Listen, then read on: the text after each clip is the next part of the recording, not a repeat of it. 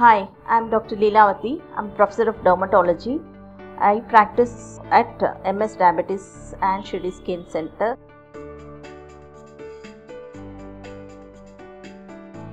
Now coming to phototherapy, we have different kinds of lights being used here.